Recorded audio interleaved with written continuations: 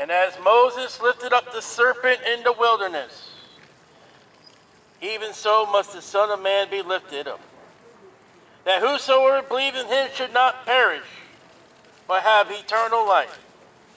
For God so loved the world that he gave his only begotten Son, that whosoever believeth in him should not perish, but have everlasting life.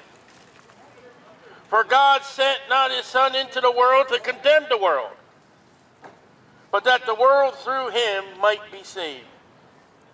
He that believeth on him is not condemned, but he that believeth not is condemned already, because he has not believed on the only begotten Son of God.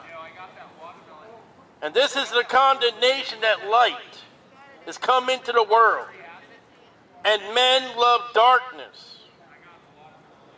rather than light, because their deeds were evil.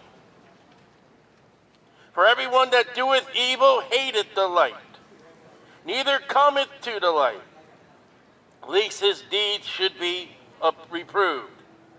But he that doeth truth cometh to the light, that his deeds may be made manifest, that they are wrought in God.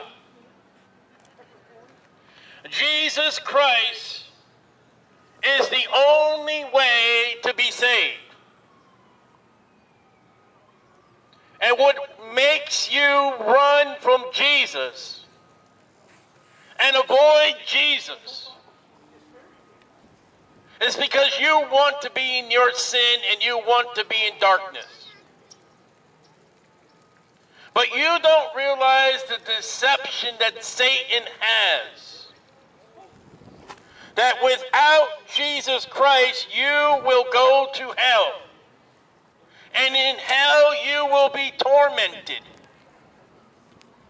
for eternity. And God is not willing that any should perish, that he has given us light. And he has given us life. And he has given us a way, the way.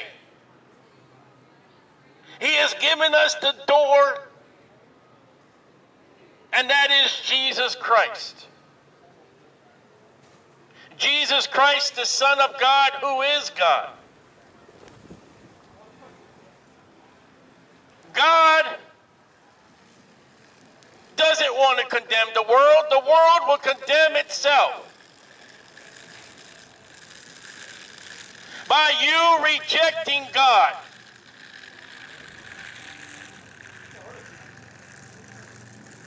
It's not that you are damned or condemned. You're condemned already. It is the assurance of the preaching of Jesus Christ that you can come to the light and have life, or you can continue in your darkness and be in death. You can come to the light of Jesus Christ and have eternal life. Or you can continue in your darkness and be like a cockroach. You know what the cockroach does when he sees light? He runs. At the preaching of Jesus Christ is the light of life of Jesus, and when you hear the light of Jesus as a cockroach, you run. That terrible Bible, that terrible preacher. God bless you, sir. Thank you. And there's nothing but terrible about your sins. There's nothing terrible about the results of tobacco, the terrible results of alcohol, the terrible results of drugs, and yet you won't come to Jesus Christ for life. You won't come to Jesus Christ to be saved. You won't come to Jesus Christ to come out of your sin, your misery, and your pain. You're a terrible cockroach.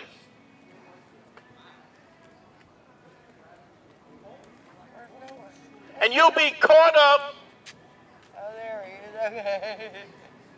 in the roach motel of hell for all eternity, where sinners go into hell and they don't come out.